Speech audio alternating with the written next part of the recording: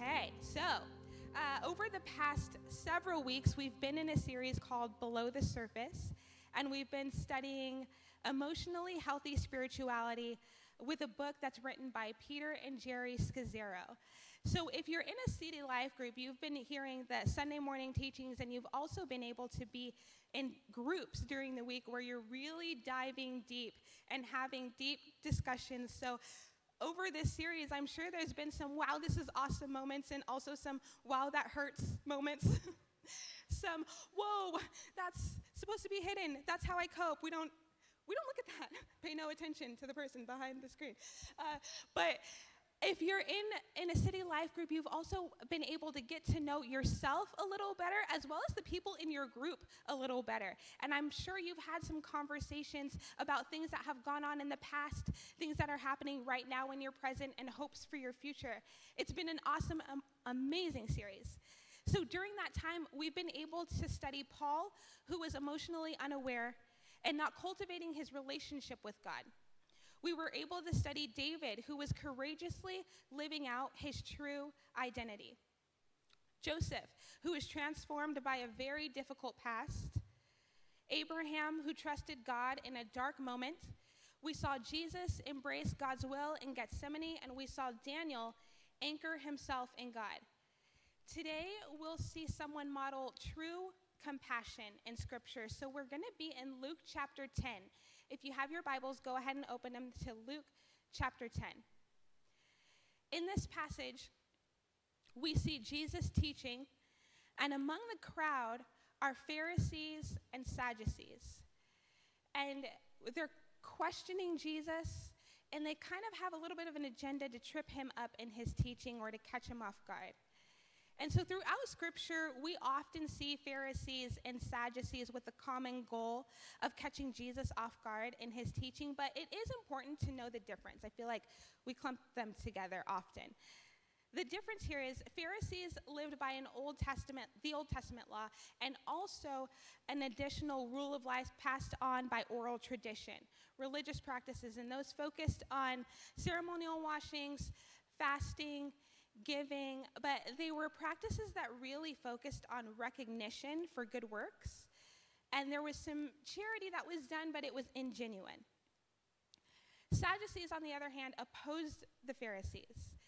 They did not believe that the oral traditions that the Pharisees were passing from generation to generation, they didn't believe that those were actually revelations from God. And they also didn't believe in immortality of the soul, angels, spirits, things like that. So that's the difference there.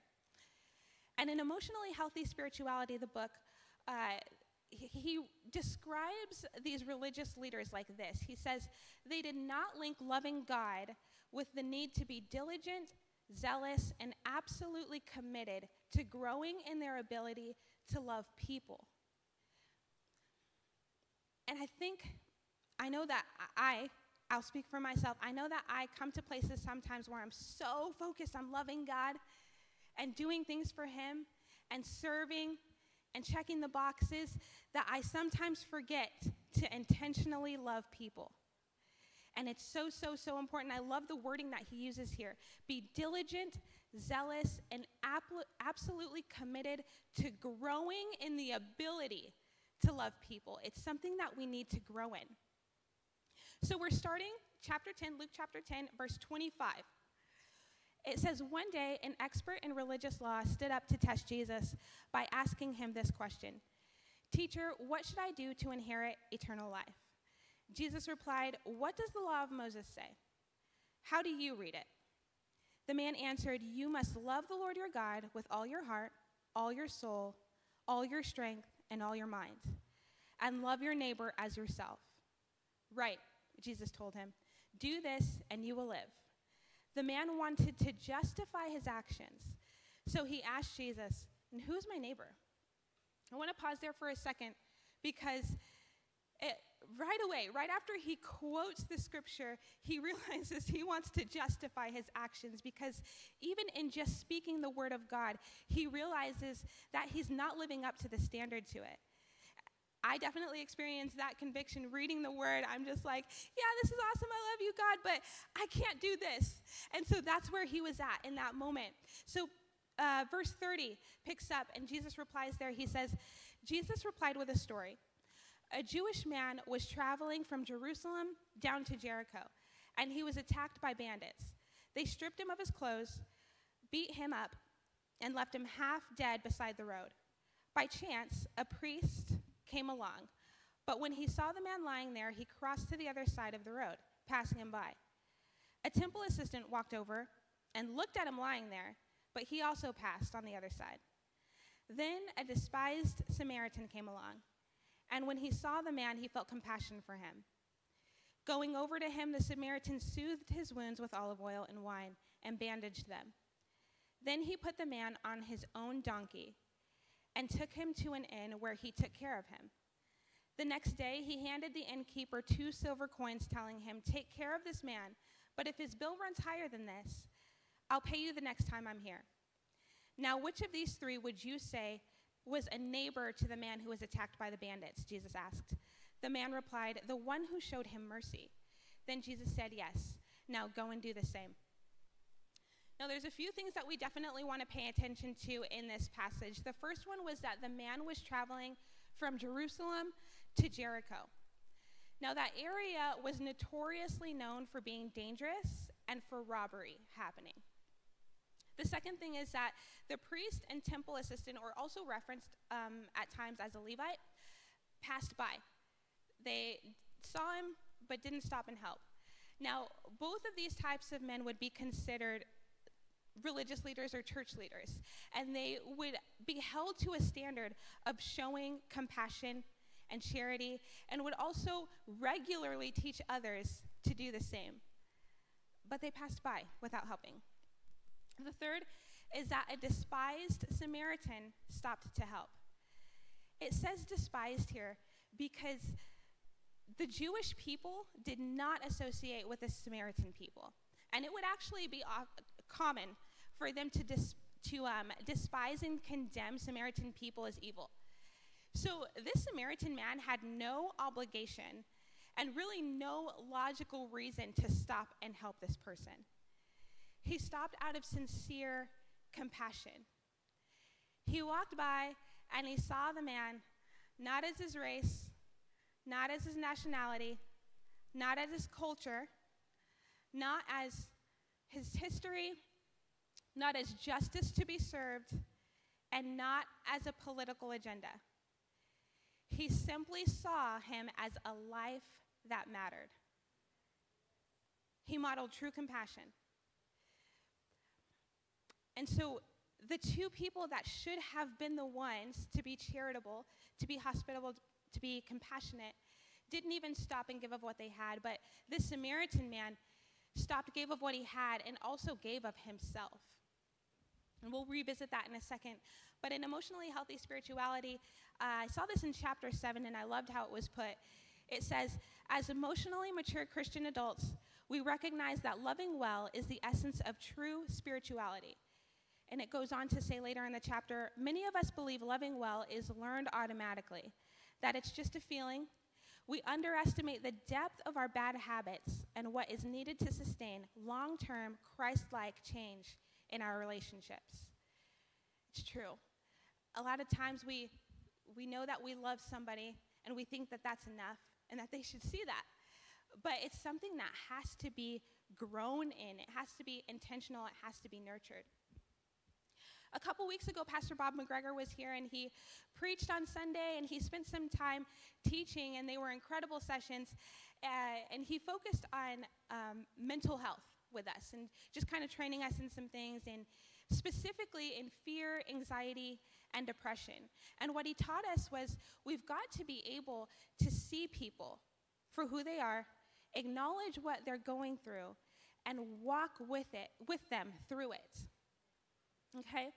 So I was pondering this over the past couple weeks and just kind of thinking about how to apply that to my life and how I can recognize those traits that I haven't grown in for some time. And during that time, I ended up listening to a podcast by Pastor Rich and Hillary Harris. Their pastor is up at the Father's House in Vacaville, California. They're incredible, great leaders, amazing couple, great family, and they're super funny. They have a special needs child. Her name is Jane, and their podcast is called It's Okay to Laugh. And the purpose of their podcast is to make people that have special needs loved ones feel seen and know and understand that they're not alone, but also for those of us outside of that special needs lifestyle, for us to not feel awkward about it, but to learn. How can we be better in situations? And so I'm listening to this podcast, and the episode that I listened to was, I know what it's like to lose your mom. We lost our dog. And the subtitle is, How to Communicate with People Going Through Tragedy. So before this podcast was recorded, Pastor Hillary put out a question on social media, and she said, what are some dumb things that people have said to you when you're going through a traumatic experience or a difficult time? And no, this isn't to offend anyone. This isn't to be disrespectful. And remember, it's okay to laugh, but I'm going to read off some of the responses that she got because they're just too good. The first one was a friend that responded, and the friend had expressed that she had opened up about some depression that she was experiencing. And the response she got from someone was, you don't have depression, you just have an attitude problem.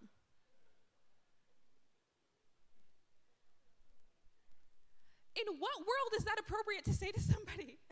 The second one, and I know I'm guilty of this, someone will express something difficult that they're going through, and I'll kind of minimize the situation. I'll be like, oh, well, at least it's not something worse. Or at least, fill in the blank, didn't happen. That's not helpful in the moment. Like, okay, that didn't happen, but this did, so I'm still struggling. And then the last one, I know I've heard this several times. I know everyone in here has heard this.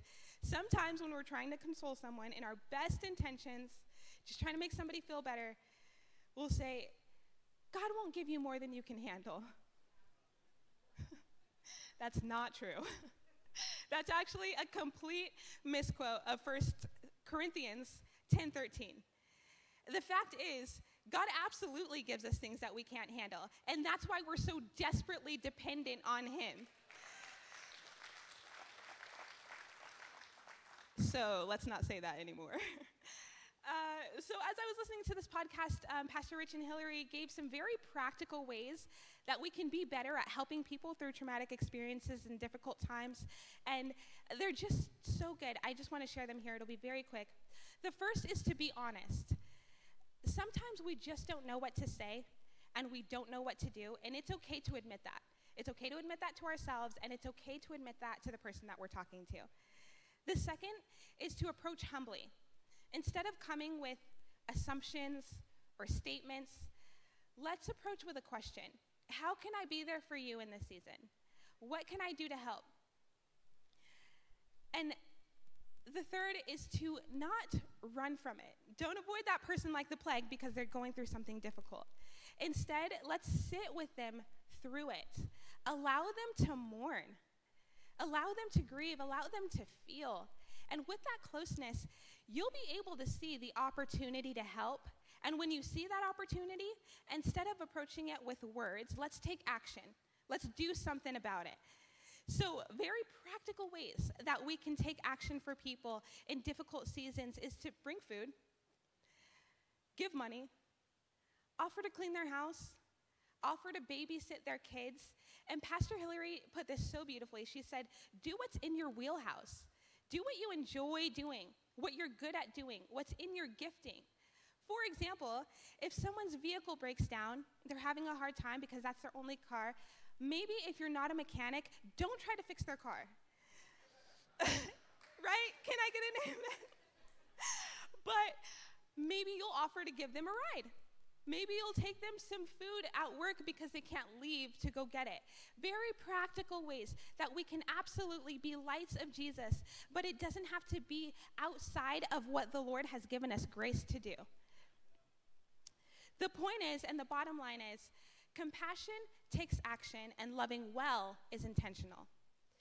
We've got to look for opportunities to be compassionate towards people and love well. And when we see those opportunities, to act in genuine honor. One of our core values here at Church for the City is honor. We will recognize and respect others by encouraging, appreciating, and celebrating all. We've got to get to the point where we're acting in genuine honor, appreciating people, encouraging people, celebrating each other. And when we're seeing those opportunities to honor people well, we've got to recognize that it doesn't matter if we agree with their politics. It doesn't matter if we agree with their lifestyle. It doesn't matter what they've done to you in the past. It doesn't even matter what you think they represent. It doesn't matter, because at the end of the day, we're all that robbed, broken, beaten person on the side of the road. We all needed to be saved. We needed to be loved. We needed to be cared for. We needed that wine that washes us clean and that oil that heals us. And you know what? Jesus himself looked on us with compassion when we were robbed of a relationship with him. We were beaten down by evil. We were broken by sin. And he did more than just ask his heavenly Father for mercy on us. He came down from heaven himself, and he gave of himself. He gave his life so that we could be unified with him for all of eternity. That is sincere compassion. Dad preached a message last week, an incredible message on the cross. You know, I might be a little bit biased, but I think we have the best preacher in the whole world. He's amazing, and he makes it look so easy. It's not. But he taught us that as we grow in awareness of God's holiness and simultaneously grow in our awareness of our own sinfulness, the significance of the death and resurrection of our Lord Jesus Christ just grows and grows and grows. And we've got to realize, as we come to that place where we're recognizing the significance of the cross, the significance of the gospel, we understand that we're no better than anybody else. We're no more righteous than our neighbor. We're no more righteous than our son, our daughter, our coworker, our friend, our parents, whoever it is that's getting on your nerves. We've got to understand we're on the same playing field. It's only when we're emotionally healthy in our spirituality that we're able to be truly compassionate.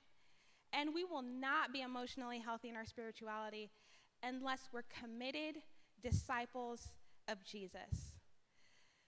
A couple weeks ago in City Leadership School with our interns, can we give a shout out to our interns? They're incredible. They run this whole place. It's cool. But we were talking about being a follower of Jesus versus a disciple of Jesus. And the fact is, Jesus had thousands of followers. Thousands of people would follow him around and listen to the things that he had to say. But only a select few were committed disciples. Only a few would publicly declare what Jesus had done in their lives. Only a few found community with him. Only a few committed to serving with him. But those are the ones that we want to be. In Matthew 28:18 through 19, it says, Jesus came and told his disciples, I have been given all authority in heaven and on earth. Therefore, go and make disciples to all the nations, baptizing them in the name of the Father and the Son and the Holy Spirit. Teach these new disciples to obey all the commandments I have given you, and be sure of this, I am with you always, even to the end of the age. Amen. We love that scripture, and it's incredible. It's very empowering. We get to go out and make disciples. But how can we go out and make disciples if we're not committed to discipleship ourselves? I am so proud to be a part of a church who's not out just to make followers and stop there. We're out here to make disciples. And so I encourage everyone here, I encourage everyone at the sound of my voice to commit to discipleship. Following Jesus is the first step, but we've got to take action to make our next step towards discipleship. So there's a few ways that we can take action. And once we take action, guys, it's very seamless for us to go into compassion that takes action and loving well with intentionality. So these are the practical ways that we can move along in that. The first is to apply practical biblical truths to relationships you have with people who behave and believe differently from you. In this season, it's not hard to find people that behave and believe differently. But there's ways that we can keep our heart in check. There's things that we can ask ourselves to make sure that we're applying biblical principles to these relationships. How can I be quick to hear and slow to speak? How can I be angry and not sin? How can I watch my heart above all else? How can I speak the truth in love? How can I be a true peacemaker? How can I mourn? How can I not bear false witness against my neighbor? How can I get rid of all bitterness, rage, and envy? The second is to be moved with compassion. Guys, little genuine acts of kindness make a big impact. Do not cross on the other side of the road. Allow yourself to be moved with compassion and be a reflection of Jesus to the person in that moment. And the third is to identify your next steps and commit. Fill out that baptism form. Dedicate your child to the Lord. Get connected to a city life group. Join a serve team, or how about ask your city life group leader or your serve team leader what they think your next step might be. There might be a burning passion within you that's ready to release. And you know what? We say amen to that. We want to see you grow in your relationship with God. We want to see you grow more and more in Him. But we've got to commit to it. It won't happen on accident. We've got to take the next step and commit to it. I'm going to tell a story. My dad had the honor and privilege of teaching me how to drive. In a Yukon. It wasn't even a small car. It was an SUV. And the poor guy, he just almost lost his life several times. I was fine, but he was in danger. And while he was teaching me, he mentioned to me that I tend to hesitate on left turns. I was struggling with that. He said, you have all the confidence in the world to get out there in that intersection, but once you're there, you kind of hesitate before following all the way through. You've got to commit to the turn. And I was like, yeah, okay. Yeah, I got this. All right. Get up to the next left-hand turn.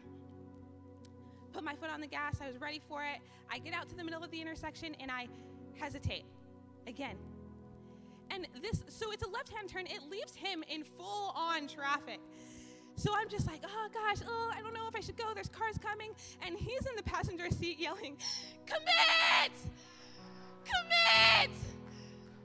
So, guys, if you've already decided to follow Jesus, that's awesome. But you're in the middle of the intersection. You've got to take that next step. You've got to commit to it.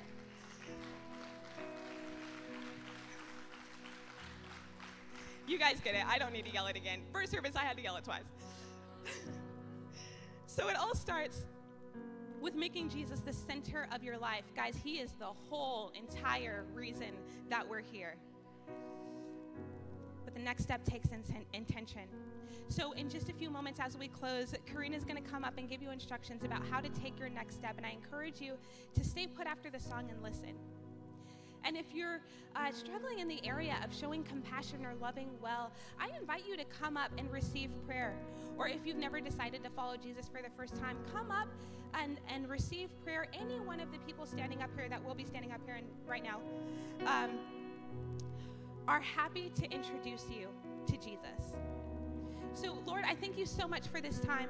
I thank you so much for the opportunity to come and hear from you, experience you, and be loved by you and taught by you. Jesus, I thank you that you're such a perfect teacher. We receive everything that you have to say to us.